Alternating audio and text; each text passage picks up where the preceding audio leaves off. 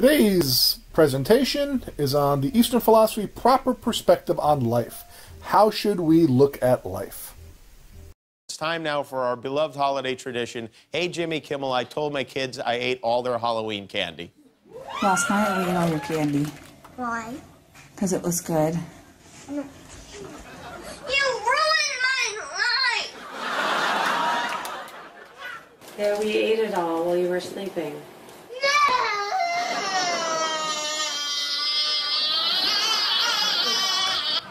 Oh man, I'm gonna eat it all. I'm gonna eat it all. Jimmy Kimmel said I should eat all your candy. Okay? Okay, I'm gonna eat it all. Yeah, I'm gonna eat it. Okay, this is for me. Well, let's see. Jimmy Kimmel said I should eat this too. Okay. Okay, I think I'll eat it. All of it? All of it. Every single bite? Yeah. You must have a bellyache. I got hungry last night. Eat an apple!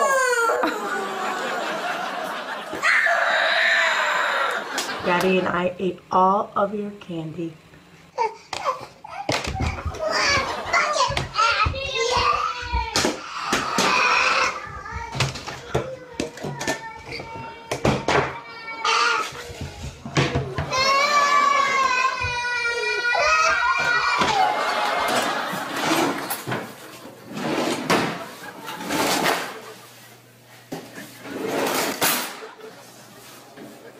Those aren't real drawers, buddy.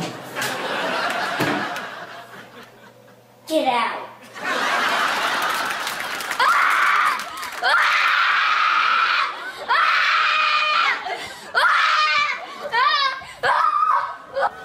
We ate all the candy. We'll get some more next time.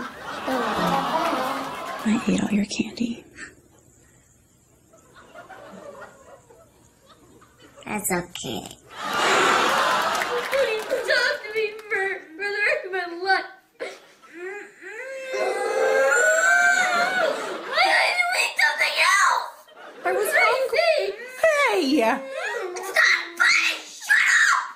Stop laughing. I was just joking, okay? We'll still shut up and go in the other Excuse me. room. I told you not to. I told you. You can never, ever, ever listen about candy.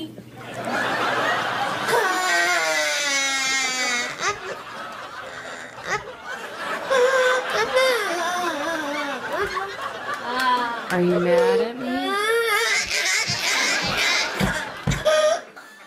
The whole entire bag? Yeah, I'm sorry. It's okay. It's fine. That's fine?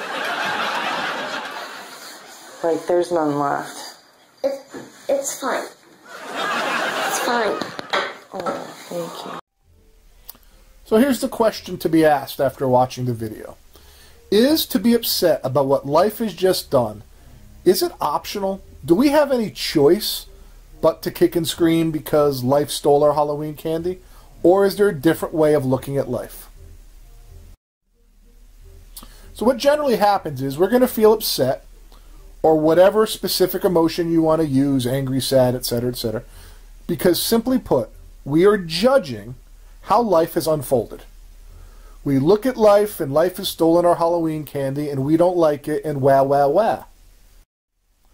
Now, we're a lot more subtle than those kids are. That one girl who flipped the dish was just, was just crazy. But we can't help but judge how life turns out, right?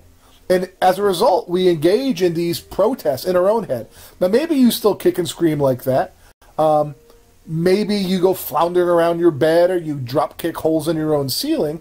Or some of the kids in the video, they dealt with it. One kid, he took a deep breath, and then he's like, it's okay, with a big smile.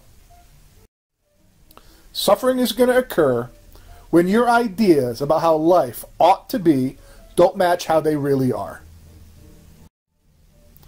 So why do we suffer? Because suffering is something that, unfortunately, people are really good at because of the way we look at life. One reason we suffer is we think life is not fair. We become a victim to woe is me attitude. Now, I've been saying this all year. There are some events which will result in you being woe is me and feeling like a victim. There are terrible things, shitty things that occur to us. But the question is, does that mindset help? A lot of you actually, at times, are too smart for your own good. You overanalyze. You've been taught to analyze things. And you're ending up like Austin Powers. You get stuck. You're thinking you can figure out a way to get out of this, and if you were in charge, it would have been different, and how unfair it was because Susie got this or Johnny got that. You're not in charge of life. You need to accept you can't overanalyze what life does. And the third reason why life causes a lot of suffering is life is sometimes just really shitty. I mean, when we talk about Buddhism, the first rule of Buddhism is suffering is part of life. Life's going to do what life's going to do. It doesn't ask our permission. I used the analogy earlier in the year that life is kind of like a garden hose. You need to accept that sometimes that garden hose, when you let it go, you're going to get wet. You can't be in control of everything. You can only control how you think. And so the person with wisdom realizes this phenomena and realizes that life won't always go your way. But most people don't realize this, and that's why they suffer. If you understand that your mind creates the suffering, you will suffer less. I give this example a lot, and kids oftentimes miss the point. The only difference between alone and lonely is how you look at it. Being alone is a good thing for a lot of people a lot of the time. I just want to be alone. Lonely is when your mind says, I wish I was not alone. That's how the mind creates the suffering of just the situation of being by oneself. So today at church, a guy in a suit tried to drown me. And I kid you not, my family just stood there taking pictures. In case you don't know, that's the story of a baptism. But imagine, you know, obviously the kid's not going to know what's going on, but think about all day long things that happen to us and how we create drama that's unnecessary and perhaps not even real. Because obviously the family was taking pictures because it's a great moment, not for the little baby who doesn't know why this man is trying to drown him. We create drama with our minds, and it's because of this drama we suffer. Our emotional clinging as to how life should be, that's what causes our happiness. So here's a story, Eastern philosophy story. In some parts of Asia, monkeys are as prevalent as squirrels, in fact, even more so.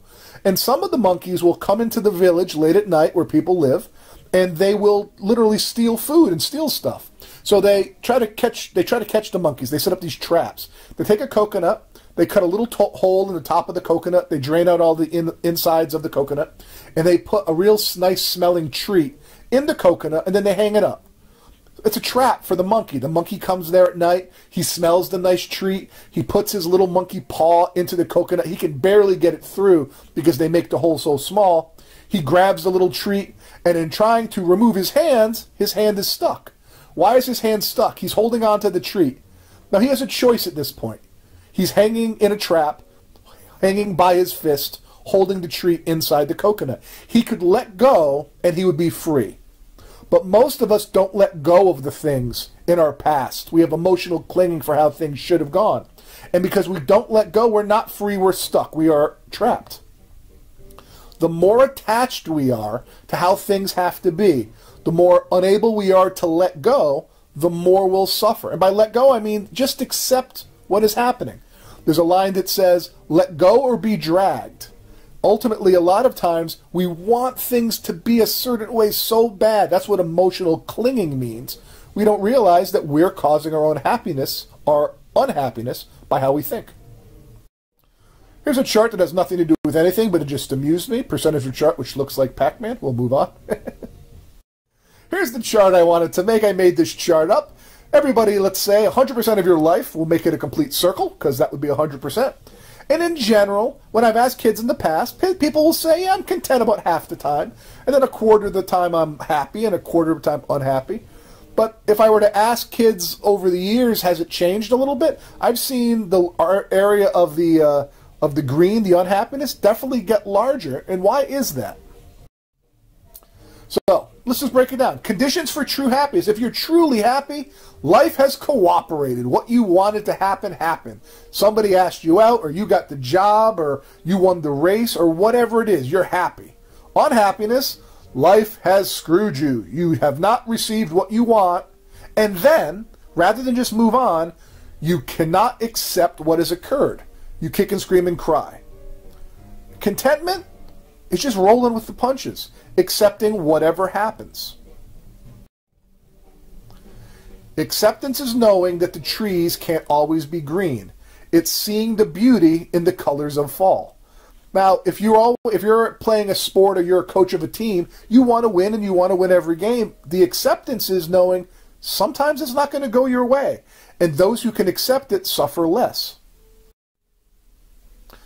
Eastern philosophy is more accepting of the present moment, meaning whatever is going on, good or bad, it is. And rather than getting into our minds and daydreaming about something better or complaining about how it is, they just accept it. And by acceptance, I don't mean like just complacent, like giving up.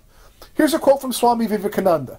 Swami Vivekananda says, "Know that you are the creator of your own destiny. All the strength and support you want is within yourself. Therefore, make your own future." And that's one of the leaders of Eastern philosophy in terms of Advaita Vedanta, which is an Indian philosophy. It's not complacent, saying, "Oh, just accept what happens." You've got the only keys to your kingdom. You're the one who has to create your own destiny. The starvation model I bring up a lot. Those with the most lows often have the highest highs. They're just not that frequent. So if your whole life, here's what most people do. Their whole life, they want life to do what they want it to do. We are very, our expectations are out of control. And when things go bad, which they often do, when we don't get the way we want them, which often happens, we suffer. And we go long periods of time suffering because life doesn't cooperate. So that because of this scenario, you see the world as not living up to your model of what it should be. And as a result, you're chronically always upset. Every once in a while, the life does do what you want. You know, the old line is a broken clock is right twice a day. Sometimes you're going to get what you want, and life's going to live up to your expectations. And it's been so long since it's did that. You are so happy. That excitement is so great. And the reason you're so happy is it's been so long that life did not cooperate. And you have suffered every failure of life to do what you want. And unfortunately, life doesn't cooperate for long, so you get this elastic band effect. When you begin to properly understand how reality works, not with your heart, but with your mind, you'll realize that, you know what, life's going to do what life's going to do, and because of it, your highs aren't as high. And people don't like that. People like the super highs. But the reason the highs aren't as high when you have proper understanding, your lows aren't as low. You're not wallowing in misery your whole life. Most people say they want to be happy. The feeling of true happiness is great. It's short. It's fleeting. And it's so short because it doesn't often happen. When you get that hunger for happiness, it isn't as necessary because you're not always unhappy. In other words, if you've been drowning your whole life in misery, a breath of fresh air rising to the surface is going to feel great. But unfortunately, life will change just that quickly. When you kind of realize sometimes I'm going to win, sometimes I'm going to lose, you can kind of sit back. So in a relationship, perfect example.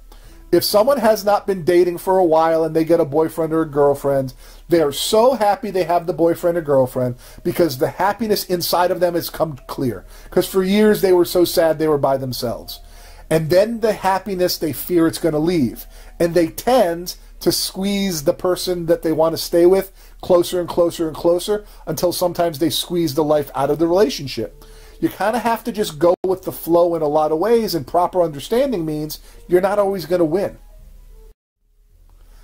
Happiness presents itself before man wearing the crown of sorrow on its head. He who welcomes happiness must also welcome sorrow, as they are two sides of the same coin. Now this is an interesting way of saying it, but if you're only going to be happy if life cooperates, well, you're going to have a lot of sorrow. They're two sides of the same coin. If it's either I get my way and I'm happy, or I don't get my way and I'm upset, well, you're going to be upset. You're going to get a lot of thorns. When we learn to accept whatever life throws at you, good or bad, you can stop dreading life and having anxiety, and you can, so to speak, become friends with the present. If you're in a boring class, just be in a boring class. The more you kick and scream that it's boring, the worse it's going to get and the longer you're going to be in there. When you just accept whatever happens, you can enjoy whatever life has in store. Sometimes it's good, sometimes it's bad. If you remember the Forrest Gump line, life is like a box of chocolates. You never know what you're going to get. Sometimes you get that disgusting chocolate, whatever it's inside, I don't know what that is, kind of disgusting with the kind of creamy goo in there. And yeah, get to the next chocolate. Move on. Don't wallow in misery. Contentment is a state of peaceful happiness. The art of being satisfied with each day we are given. That's the key thing. Being satisfied that nothing great happened today. I didn't get my way, but you know what? I made my way through the day. I understand how life actually operates. Here is a story, Chinese story. So a man had a single horse. The horse was getting older, and so the farmer, he let the horse go. He opened up his gate, and the horse ran away. He let him run away to basically finish off his life wild. His next-door neighbor came by and said, "Oh my God, your horse is gone. He ran away. What are you going to do? He did all your work for you. It's going to be terrible." And the man said, "You never know. We'll see." A couple days later, the horse came back, and when he came back, 12 other horses were with him. Wild stallions followed the older horse back. And so the man went out to his farm, and inside the gate there were 13 horses. He closed the gate, and word got out how lucky this man was, who horses came to him. The next-door neighbor, nosy next-door neighbor, came by and said, "Oh my gosh, what great luck you have. So who has extra horses run home to them? That's amazing. You are so lucky." And the man said, "You never know. We will see." Well, the man had a son, and a couple days after the horses came by, the son went outside to train those new horses. He got on top of one of the wild stallions, and the wild stallion bucked, and the boy went flying, landed on his leg, and broke it in 187 different places. He's maybe never going to walk again. It was a sad story. The next-door neighbor came by and said, "Oh my gosh, that's so terrible what I heard about your son. Just awful luck. I mean, how is he going to get through the days? This is terrible." And the farmer said, "I don't know. You never know. We'll see." Well, 2.5 weeks later, the Cossack army was invading the town, and all of the able-bodied men had to get ready to go and fight. But for the son, he wasn't able to fight because his leg was broken. And the neighbor came by and said, "You know what? It was actually pretty lucky your son's leg was broken. He didn't have to be in the military because the Cossack army, I heard rumors, just killed all of our men." And the man said, like he always says, "You never know. We'll see." We don't know how life is going to work out. We don't know if the bad thing is going to be good or the good thing is going to be bad. When you realize that, much like Piro earlier in the year realized it, life is a lot better. So Forrest Gump. Forrest Gump is a film that we will most likely watch. So if you haven't seen Forrest Gump, I don't know. Is he good? Is he lucky or not lucky? He had leg braces. He was made fun of his leg braces, but his leg braces actually made him have strong legs, and he got a football scholarship. He got shot in the buttocks, but as a result of being shot in Vietnam, he learns ping pong while in the hospital, becomes a big celebrity, gets a lot of money for endorsing a ping pong paddle. A hurricane comes in and wipes out the entire fleet of ships other than his ship, and he has the Bubba Gump Shrimp Dynasty. That film shows that you never know what you're going to get in terms of chocolate or in terms of life. If I were to ask, did Forrest Gump have a good life or bad life, you would say he had a good life. He met the president, he was a star, he was rich, blah, blah, blah. But then again, his mom died of cancer, his wife died of AIDS, he did not know he was made fun of. It's what you make of life is what happens. You never know necessarily how the immediate outcome of the event that just occurred, you don't know what it's going to do long term. So, as we said, literally first slide, first day, expectations for the future can be a trap. You set in your mind a preconceived model, I can't wait until the party tonight, but Jimmy better be there, blah, blah, blah, and then I'll be happy. And as a result, we miss out on the happiness or the surprise because we use up a lot of the happiness by expecting it. Here's a little bit of a longer story for Eastern philosophy that illustrates this concept. The king of the land said, "I want to have a contest to give riches to the painter who can paint a picture of peace better than anybody else." And painters from all over the land came, and 100 paintings were entered. Some of them were beautiful, and others were even more beautiful. And the king finally picked 2 finalists, and he showed them to his subjects. And he said, the first painting was beautiful. It was a waterfall, and there was a duck swimming with its babies behind it in the lake, and they were under the shade of a big tree, and it was a beautiful sunny day. Just the picture of peace, like the most amazing picture you could imagine, and it was beautifully done. And all the king's subjects were like, oh, that one's very peaceful. And then the second painting the king showed as a finalist, he held it up, and his subjects were confused. It wasn't a calm scene. It was a stormy sky. You could tell the wind was blowing because the trees were blowing, and one of the tree branches had snapped, and the water wasn't calm, and there was a waterfall, and water was splashing everywhere. It was very chaotic. It was not peaceful at all. And the king told his men, these are my two finalists. And one of the subjects raised his hand and said, King, I get the first painting. It's beautiful. It's peaceful. The second one doesn't make me think peaceful at all. It makes me think of chaos and storminess, and I don't get it. Why? And the king said, look closer. Because right below the waterfall, right behind the bush, there was a bird feeding its baby. In the midst of all of that chaos, the bird was able to feed its young and not be set in with the storminess. And the king explained, life is like this. We wish for peacefulness when everything is perfect, like the first painting, but it doesn't exist. We'll never get a peaceful scene like that. In the second painting, in the midst of all of the chaos of the storm, that mother was peaceful with its child. Because that's what life is like. We have to find that inner contentment or peace within stormy seas of life because we can't control what happens to us. As I've said 10,000 times, do you see the world as it is, or do you see it as you wish it were? Most everybody sees it as they wish it were, and as a result, they suffer. You need to accept sometimes what is. Deep water. Now, deep water, some kids go, ooh, I want to know what this means, and other kids right away write it off, but it's not that deep. Simply put, your opinions, likes, dislikes, judgments, all of your opinions about the present moment is how you're going to create your own reality. If you like the present moment, then you're creating that reality. If you're hating the present moment, you're creating that reality. And then you have to live with that. Ultimately, these opinions in our mind don't matter to anybody but us.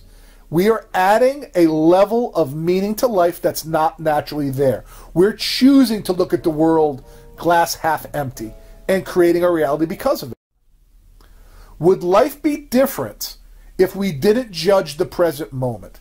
If we didn't think how it could be better or how much this sucks? If we accepted it, would life be a little bit better if we rolled with the punches? Ultimately, the judging, and this is when I say judging, a lot of kids think of like judging one another. I'm talking about judging reality.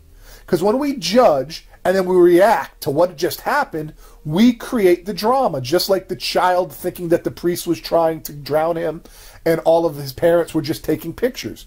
We create drama through our own perspective. When you learn, get the proper perspective, and look at life differently, you realize you create your own drama and your own suffering because you're looking at life wrong. The drama is an illusionary reality that you are subconsciously choosing. You have ultimately this illusion, life is terrible because you're looking at it that way. You have chosen subconsciously to place your own viewpoint on life rather than just accepting it is what it is. Another story. A man had a brand new boat. He was so excited to take it out. He had just finished building it, and he was going to take it out one night to go fishing. In the middle of the night, if any of you have parents or dads or grandfathers who won't let anybody touch their car, and every weekend they polish it up and wax it, that's how this guy was with his boat. And he took his boat out, and it was peaceful, and he was fishing, and there was nobody on the lake, except there was somebody on the lake. Off in the distance, he saw another boat. And he was just going about his way, and it looked like that other boat was heading towards him. So he yelled out, "Hey, you over there, I don't know if you can see me, but be careful. I'm over here." No response. The boat kept coming. Man yells, yo, hey, turn your boat, you're going to hit me. No response. The boat continues on, and it hits his boat. And as it hits it, it scrapes against the side of it and hits the boat so hard that the man falls out. The man gets back out of the water. He is pissed. He gets back in the boat, and he's yelling and screaming and just yelling all the bad names he can at the man in the other boat. "How dare you hit my boat? Why don't you look where you're going?" And as he gets back in his own boat, he realizes There's no one in the other boat. There's no one to blame. It just is. A lot of times, like if somebody throws a pen and it hits me in the head as a teacher, that's why I hate when kids throw stuff. If a kid throws a pen and it hits me in the head by accident versus if he threw a pen and it hits me on purpose, the only difference is how I view it. Either way, I got hit with a pen. Not the greatest example in the world, but if we have no one to blame but ourselves, sometimes we look at things different. But if we can blame someone else, holy hell, we are going to.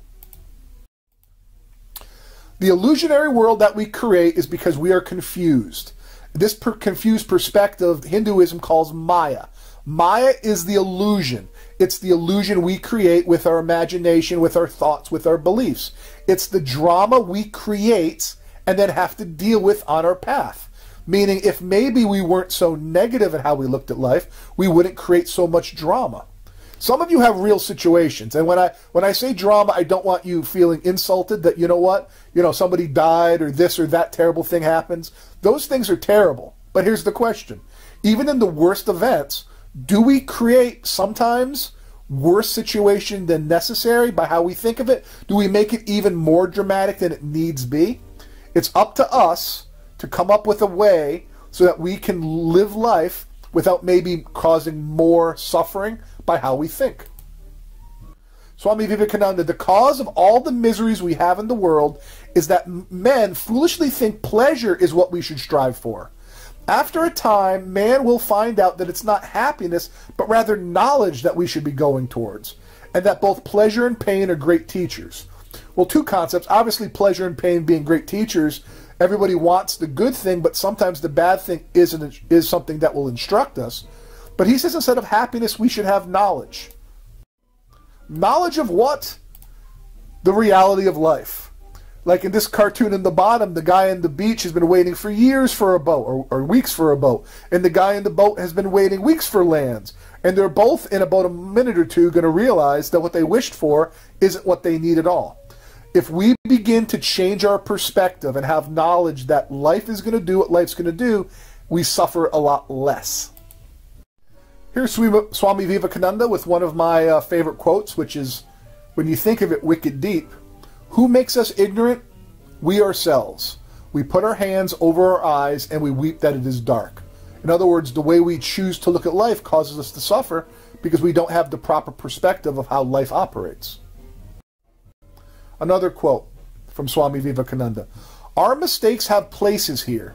Do you believe that you could be what you are today had you not made those mistakes before? Bless your mistakes then. They have been angels you were unaware of. What does that mean? Angels you are unaware of. He refers to as the mistakes. Could be angels you're unaware of. What if you were able to shift your mindset or perspective and embrace as many of the crappy things that have happened in your life? Look at them differently with a little bit of an understanding that they are your teachers, whether they're good or bad. The bad event might have nothing else good about it other than it forced you to mature or grow up or look at life differently. But we choose how we choose to look at life. The proper perspective is take a look at the negative, and maybe the negative can be used as grist for the mill, or as, in other words, as a way to improve our own self by finding any way we can, because the alternative is to let that bad event ruin us. We are what our thoughts have made us, so take care about what you think. Words are secondary. Thoughts live, they travel far. Seems common sense, but all day long we have negative thoughts and we wonder why our lives turn out negative. Generally speaking, I think if you can be a half glass full person, or if you can realize when the bad event happens, it's just something you need to get through, I think life will be a lot better. So an overview.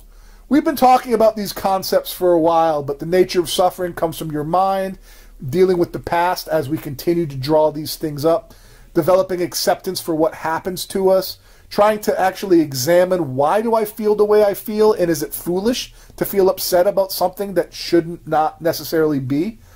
Becoming more comfortable with the present, realizing that your expectations will cause you suffering, and ultimately realizing, so you're hopefully not like this kid slamming his head repeatedly into the ground.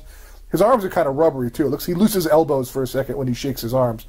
But when you do realize that you are the only one who will be able to control your own mental world, if you build mental blocks of suffering, you're the only one who's going to be able to tear those walls down.